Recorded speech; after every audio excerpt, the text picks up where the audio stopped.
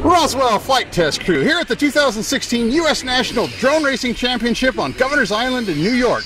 And I'm here with Andy Argenio, who's with the AMA. And what is your role here today, Andy? Today I'm the contest director for the event, and I'm pleased to be here. I'm elated at this event. It's a wonderful day. It's a beautiful island. Most of the fellas that are here are very cordial. We registered nearly 125 pilots today, which was a great day for us in terms of registration.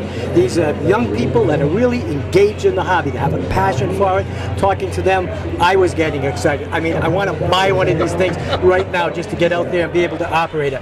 The one thing I really love about what I'm seeing here is this brings me back to my days, early days in the hobby, when we had a passion because we could build. It was part of the hobby. We could tweak our systems when we built them, and these fellas are doing exactly the same thing.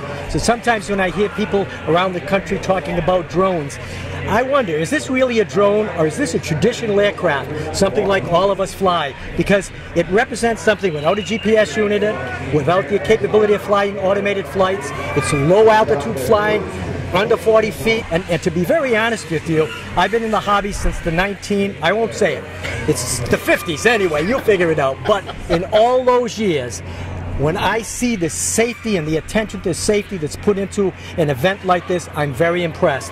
There's netting up to protect the spectators. Any of the spectators are not in any of the high energy runs, the straightaways. Everything is designed and laid out for safety and responsibility. And I see the pilots, they walk their course beforehand.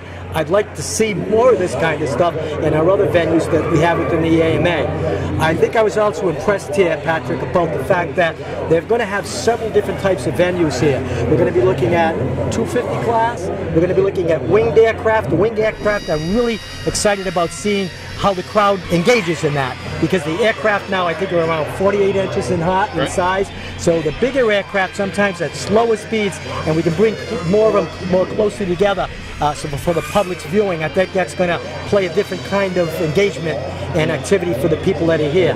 So so far, most of the people here, I thought, were really happy today with the turnout, happy with what's been going on in terms of the setup and the layout, and we're looking for big things.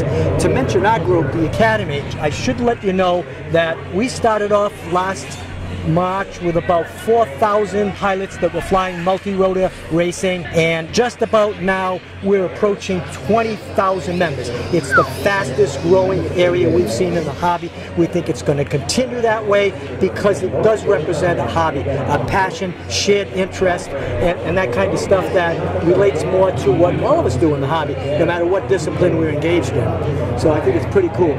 Andy, that was the easiest interview of my entire career. You didn't let me get a word in edgewise. I did what I usually do. You know what we always talk about. The Italian way is stop Andy from talking, tie his hands, and not a word comes out. And that might have happened today if you just grabbed my hands and held them. All right. Well, Andy, thank you so much. So Instructive. I love you guys. Yeah, you're great. You're great.